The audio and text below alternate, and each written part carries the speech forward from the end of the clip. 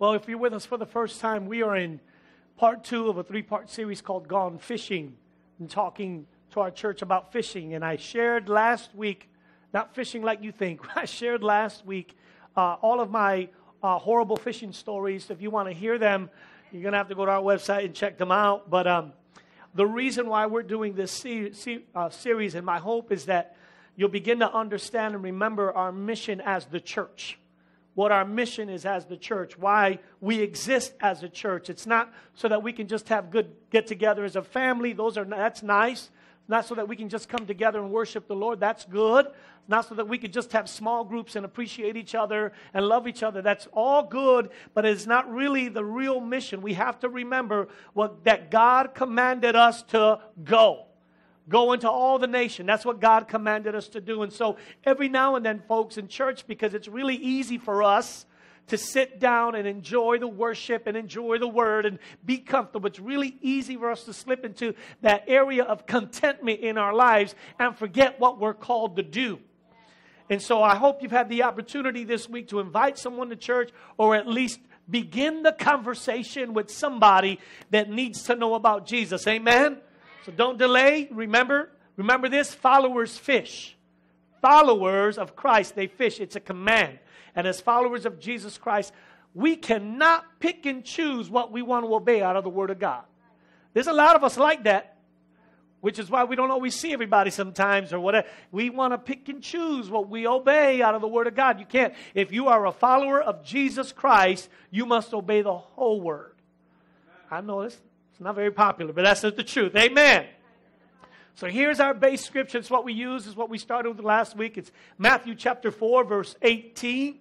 If you want to take notes, I'm going to give you a lot of scriptures today. I'm going to share with you where we're going. So last week, what I did is we laid the foundation of why. I shared with you biblical principles, why it's not an option, why this is what we do. Today, I'm going to be a little bit more practical with you. Matthew chapter 4, verse 18 to 20. And Jesus, walking by the Sea of Galilee, saw 2 brothers, Simon called Peter, and Andrew his brother, casting the net into the sea, for they were fishermen.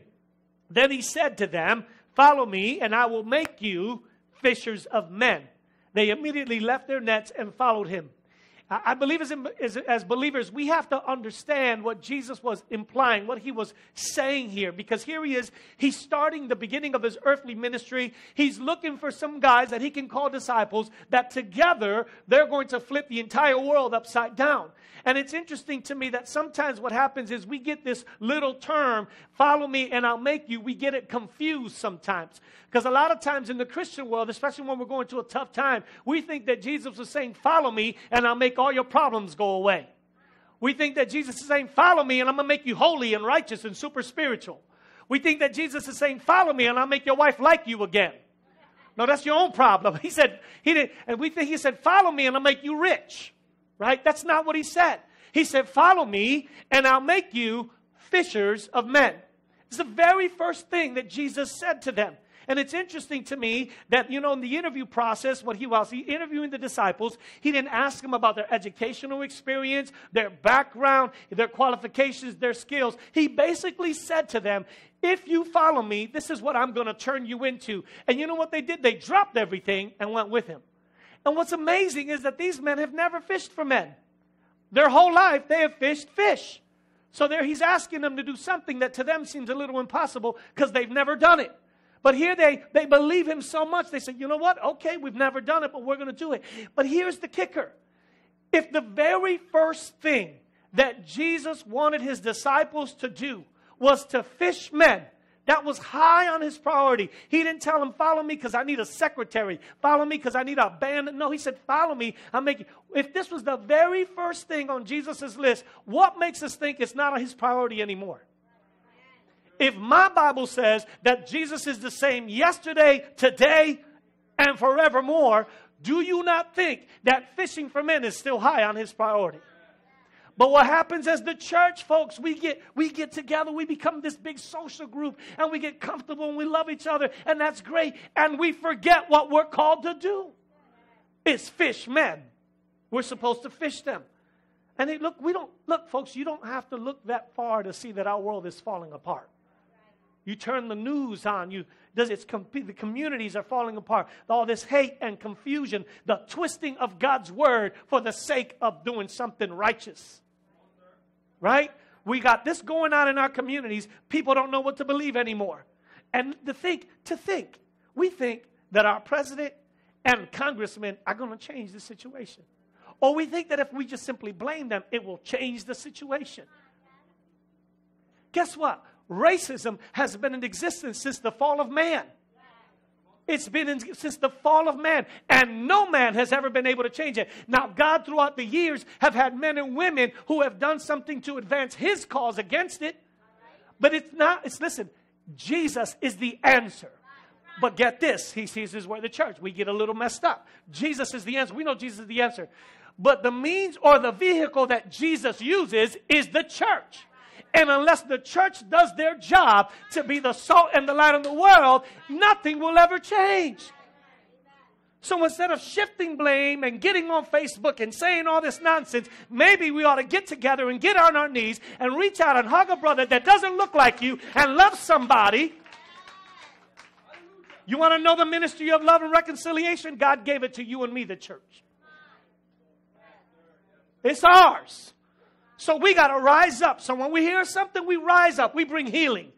We rise up. People are going to hate. People are going to hate. So what? We rise up with love and reconciliation because that's what Jesus would have done. That's what he would have done. So what do you got to do? You got to share your faith. You got to be a witness. You got to start. If that's not the case, then you bring people to church. Drag them if necessary. Because you know what? I want you to know this, that sharing your faith is one of the greatest experiences that a believer can experience. Listen, if the Bible says that heaven rejoices when one soul comes to Christ, that heaven throws a party, it's also a great experience for you as a believer. I remember as a youth pastor having the opportunity to lead young people to the Lord and watching as tears came down their face. And you can't help but to weep with them to know that I was experiencing a miracle. That one moment they were on their way to hell. But because I contended with them and the Spirit of God convicted them, now they made that decision and they're on their way to heaven. Their destiny has changed. Their life has changed. And you know, many of them today I'm still in contact with. They're serving the Lord. They're married. They've done some great things with their lives. Had I not stood in the gap between hell and them, where would they be today? And you got to understand that God has called you. How do I know that? We like to put it on the pastor. Well, let the pastor do all.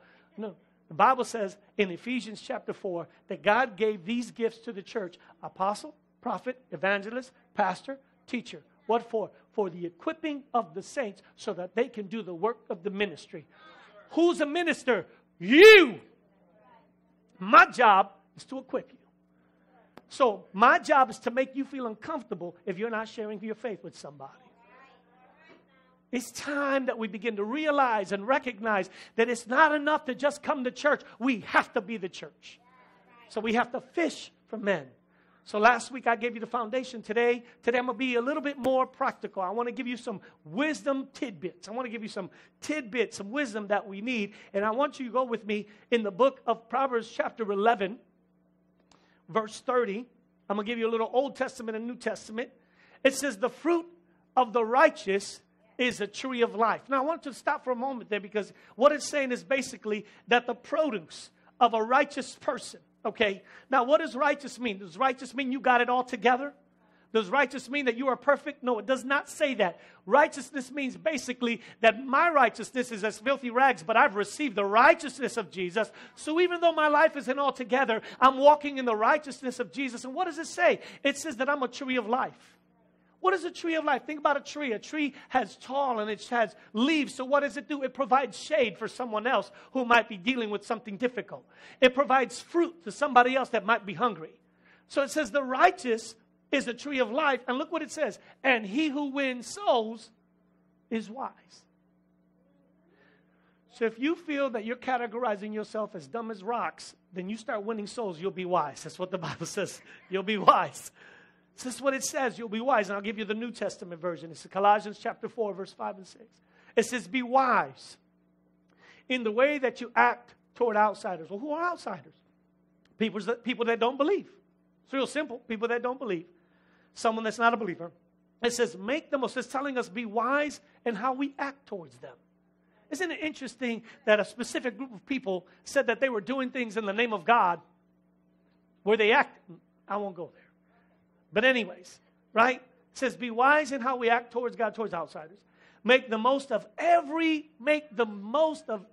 opportunity.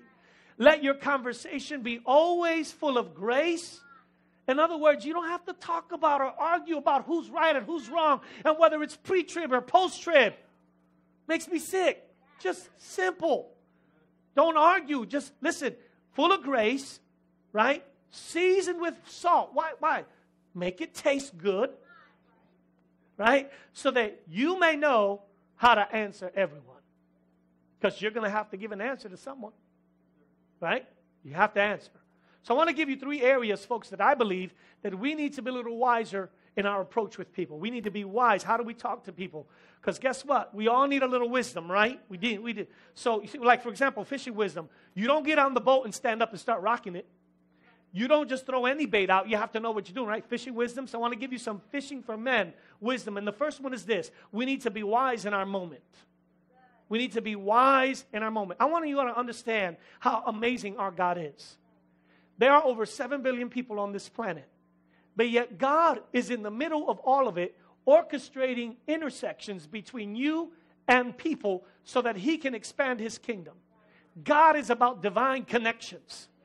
People that you pass by every single day, people that by the cubicle, at the store, wherever. God is orchestrating how he does it. He's like, you know what, at 3 o'clock, I'm going to have Denise come by, and at the same time, I'm going to have... And he just does it that way because he's like, I care about that girl, and this girl carries the presence of God, and if she'll just get him, he orchestrates divine connections.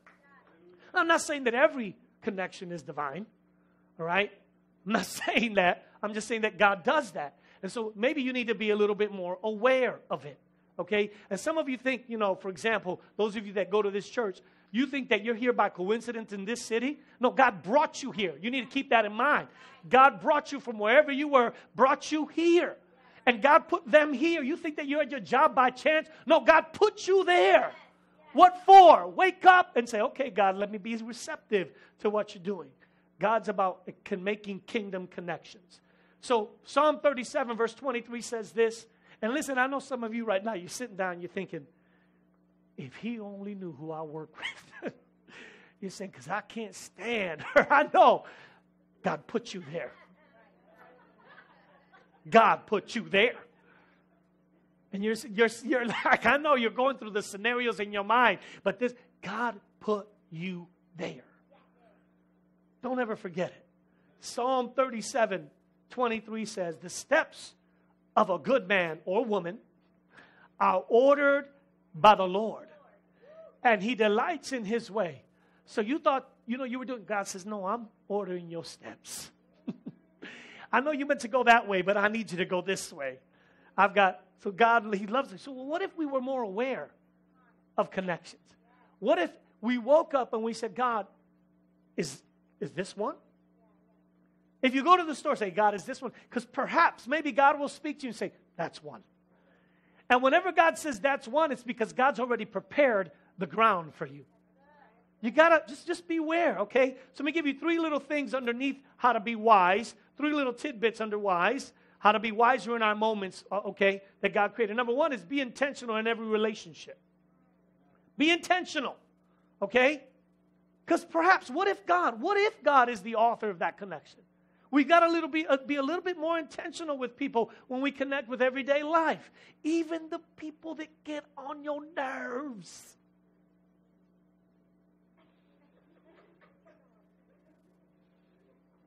I know it's tough. I got some of those. People I want to avoid. Come on, you know, in October I'm doing a series on how to deal with difficult people. You might want to miss that one. But listen, what I'm trying to help you understand is that God put you there for a reason. And if you're the salt which makes it taste better, and the light which brings light in the darkness, why he put you there then? Why? John Maxwell, he recently was speaking to some pastors about being more proactive in reaching lost people, because the truth is that pastors, we do a good job up here equipping you, but pastors really aren't that one-on-one out there as much as you think. And so he said to these pastors, he says, I want you to make a list. He goes, I have a list of 10 people that I interact with all the time that I'm praying for. And so I want to challenge you. I've got 4 people on my list. I'm not at 10 yet. I've got 4 people. I want to challenge you, even now where you're sitting, make a list. Who are the people that you need to be more intentional with, that you need to be praying about? Make a list. I promise you. Here's another little tidbit. Find what matters to them. Because every person in life has something that's valuable to them, right? Whether it's their marriage or their kids or if it's a hobby, different things. You don't have to be in some deep theological conversation about the end times. You don't have to. You don't have to. You can simply talk about, hey, tell me about your kids. You watch them light up. Hey, tell me about this. They start to open up. It's amazing. If you find what matters to them and talk about it, it'll open up a door. I'll share with you. Bobby and April. April, there's April. Bobby and April were our neighbors when we first moved to Florida. And Bobby was in the car. Bobby would fix cars and lawn stuff. We'd always see him outside. And my dad, who makes friends with everyone, would go on over and see Bobby and talk to Bobby and whatever. So one day, Bobby says to me, hey, I heard you guys are starting a church. And I said, yeah, we're starting a church. And he says, well, we want to come. And they actually were the first people to come to our church. And thank God they're still with us today. But because my father found something that mattered to him and talked to him about it. He didn't come over there and said, listen, you need to come to church because if not, you're going to go to hell. Found what mattered and talked to him about it. Amen? Here's one little last one on that is add value to them. All right? In other words, find what their needs are and meet them. Abraham Maslow in the early 1900s came up with this theory called the hierarchy of needs theory, which he demonstrates 8 basic needs that as human beings we all need, like our need to live, our need to breathe air, our need to eat water, drink water, all these basic needs, and they're broken up into 3. You can study those on your own, but here's the deal. He basically states that we all have 8 basic needs in life, and we behave or live our lives based on those needs. So here's the deal. Physiological needs. Let me help you with those. You have a need to eat. You have a need to stay alive. You need a place to live. If you know somebody that is hungry or homeless, you don't bring Jesus to them first. Feed them and then introduce Jesus to them. Like, I'm going to pray for you right now to get saved, get filled with the Holy Ghost. And their stomach's going, meet a need. Take them to McDonald's. Meet a need, somebody. I'll tell you a story. There was a young man by the name of Carlos Rodriguez. He is actually Marielle Santana's cousin. When I was a youth pastor, he would come to our youth services, and I didn't know until afterwards that he was actually homeless. And so we would all partner up, all of us. We'd take turns as youth leaders driving them back, and I would remember taking him back in the middle of winter in western New York. It was freezing cold, and he was sleeping in an abandoned home with no electricity, no power. And I would tell him, buddy, do you need anything? We would take turns buying him food and stuff. No, I'm okay, Pastor, I'm fine. And he would go and sleep there. Well, you know what? It wasn't long after that people in the church began to take notice of this kid, and somebody offered him a job, and so he got a job. And so he was still homeless, but he got a job. And then after being in the job, somebody else said, listen, we've got this place, this apartment we want to help you with. And they got him an apartment, and other people have said, listen, I've got a bed and a sofa, and you need this, and I had a car that somebody gave me, and he was going to work on the bus faithful. And I said, you know what? I don't need this car. And I gave him my car. What did we do? We met a need. Today, this kid now is married, he did not have a high school education. He got his GED, he got his bachelor's degree, he's working on his master's, happily married, and they serve as group leaders at their church. Why? Meet a need and watch what God will do. We don't got to try to fix everything. Meet a need. And then when those needs are met, you go on, you graduate to the next needs, which is love and affection needs, because everybody has a need to be known and loved, right? And feel important and appreciated. And all those are centered around relationships, when you start having relationships with people. But let me say this, the ultimate need of humans is centered around fulfillment. The ultimate need. Fulfillment needs, because everyone has a need to be significant. The truth is money can't buy it. Your career can't make it happen. Fulfillment only comes from God. It only comes from God. He's the only one that can give it to you. Why? Because He's the one that created you with a purpose. And if He's the one that created you with a purpose, when you come to Him, then He reveals to you how to unveil the purpose. Only He can bring fulfillment. Here's the absolute truth. You can't ever be truly and totally fulfilled and leave God out of the process. It's impossible. That's why if you ever study very successful, driven people, what are they? They're driven. Because once they get a taste of success, they want more, right? And so what do? They'll strive for it. They'll work for it. They'll step over people to get it. They'll lose their marriage and family over it and never find it. Never find it. Because even though money buys a lot of things and makes you feel secure, it can't bring you fulfillment. Fulfillment comes from God. 1 Corinthians chapter 3, verse 6 says, my work, this is Paul speaking. He says, my work was to plant the seed in your hearts. That's what you're doing, planting seeds. You're a planter. I'm planting seeds. And Apollo's work was to water it. But it was God, not we, who made the garden grow in their hearts. You water. You plant the seed. Plant the seed. Here's the second area we need to be wise, and we need to be wise in our manners. Or in other words, wise in our approach. Now, I've got 3 kids, and my wife and I don't know how I get that. My wife and I, whenever we go somewhere, maybe this is you, we always give our kids the pep talk. Anybody? You whacked up in there, so help me Jesus. Right? Mind your manners. Right? Because I think that too many believers, we forget our manners when it comes to sharing our faith with other people. But I give my kids the pep talk. They line up, be good, be model kids, look good, because when we get home, I'm going to light you up.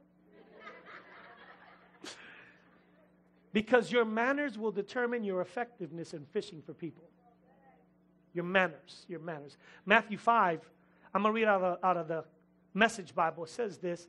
It says, let me tell you why you're here.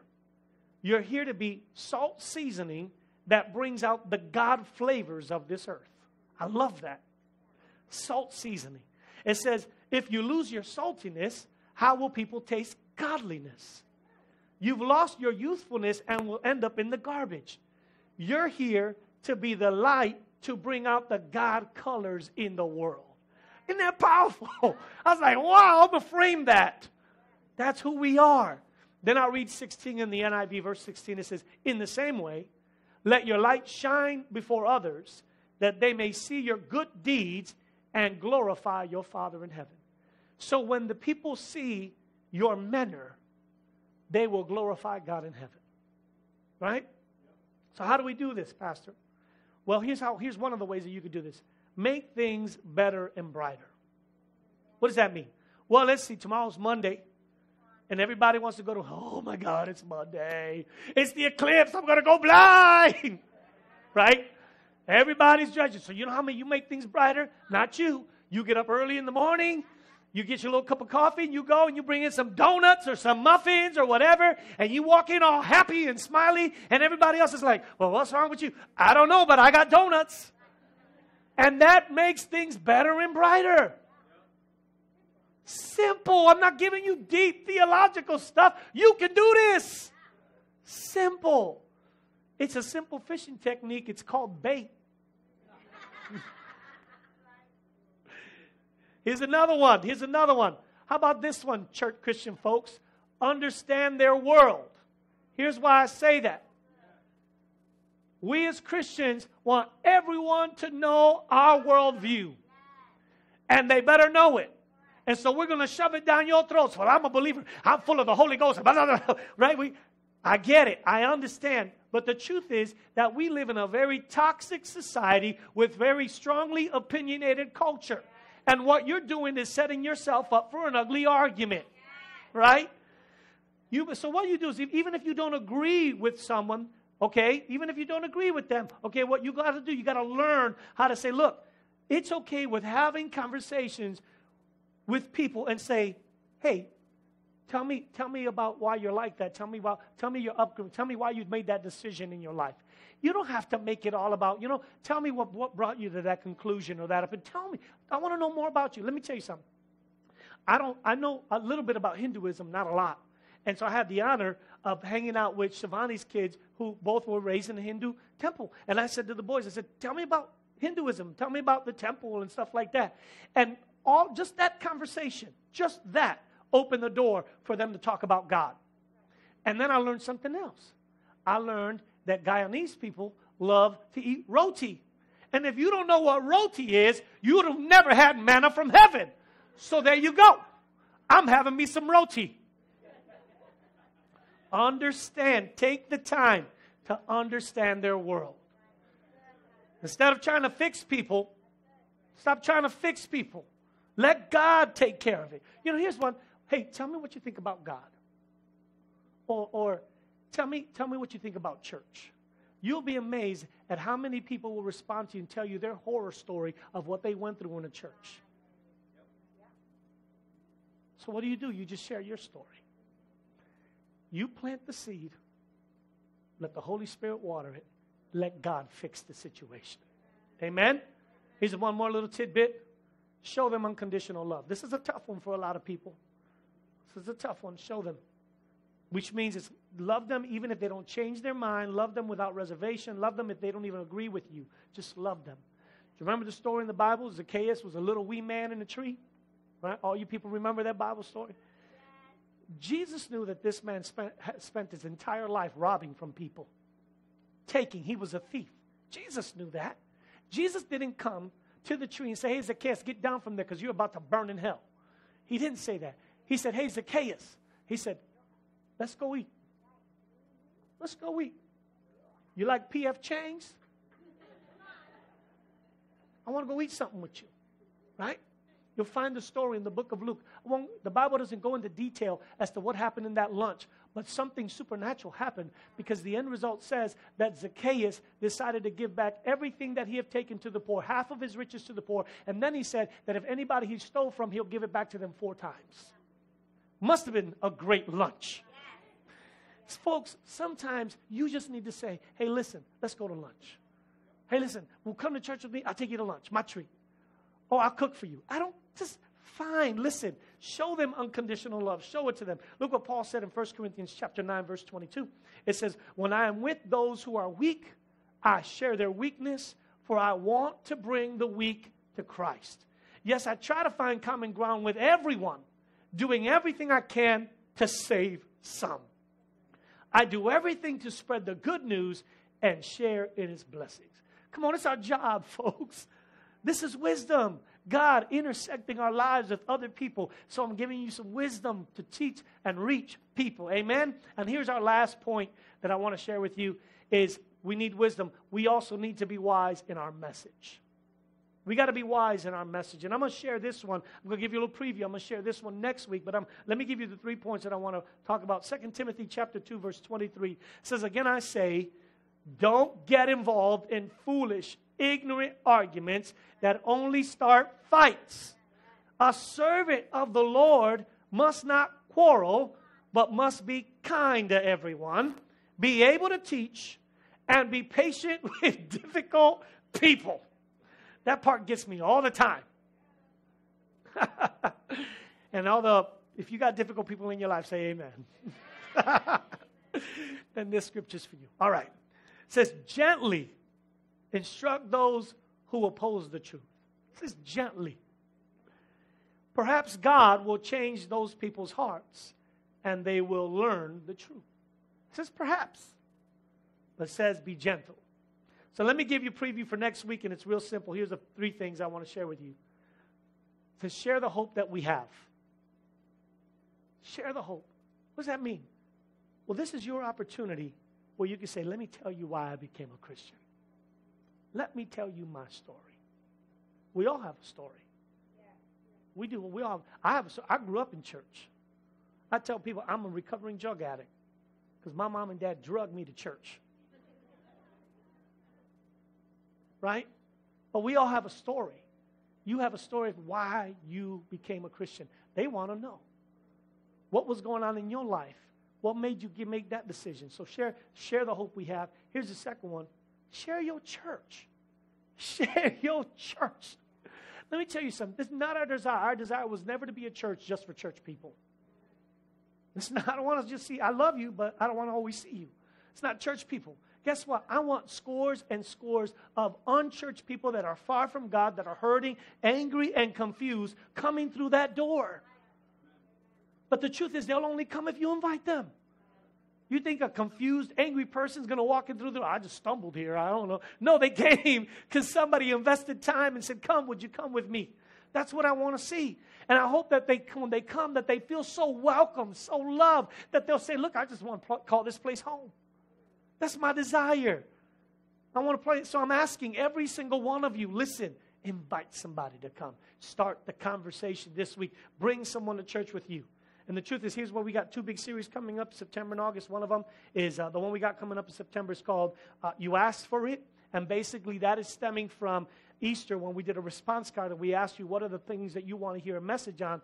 And surprisingly, a lot of people at the top of the list, Pastor, I want to know how I can hear the voice of God clearly. Another one is, how do I know my purpose, my call? But here's another one that's surprising. I want to know how to deal with difficult people. So we're going to be talking about those in September. Then October, we're going to do a series called Goliath Must Fall. We're going to talk to you about that later on. So we have opportunities for you to bring your friends to church. Amen? And here's the truth. Keep this in mind. And hopefully this will help. Heaven and hell is real, folks. It's real. And every time that we talk to people and we say we care and we love about them, you have to think about what's going to happen to them if they don't make a decision and give their life to Christ. Are you okay with that?